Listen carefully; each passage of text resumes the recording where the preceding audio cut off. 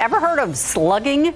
It doesn't sound pretty, but it's the latest beauty trend, and it's taking the internet by storm. Dermatologists say that this one actually may be good for you.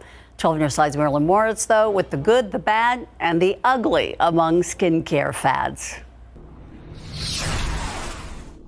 It's slimy and trendy, a beauty routine called slugging, huge on TikTok. But petroleum jelly for skincare actually has been around for more than a century. Now social media slugging believers all but guarantee if you apply the goo to your face at bedtime, you'll wake up to glass skin. Slugging will make your skin look as clear as glass is debatable, but for a lot of people it can be super beneficial. Mostly for people with dry, aging, or damaged skin. Why? Petroleum jelly found in products like Vaseline and Aquaphor helps lock in moisture by acting as a protective barrier.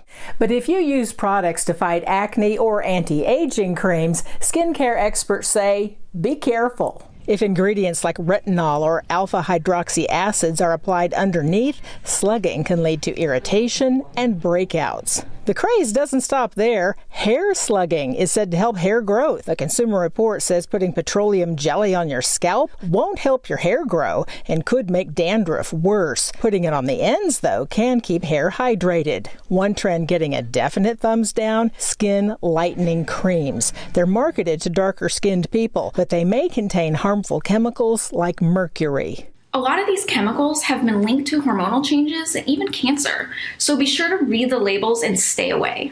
Beauty regimens that are always in, washing off dirt and makeup before bed, and using sunscreen. Marilyn Moritz, KSAT 12 News.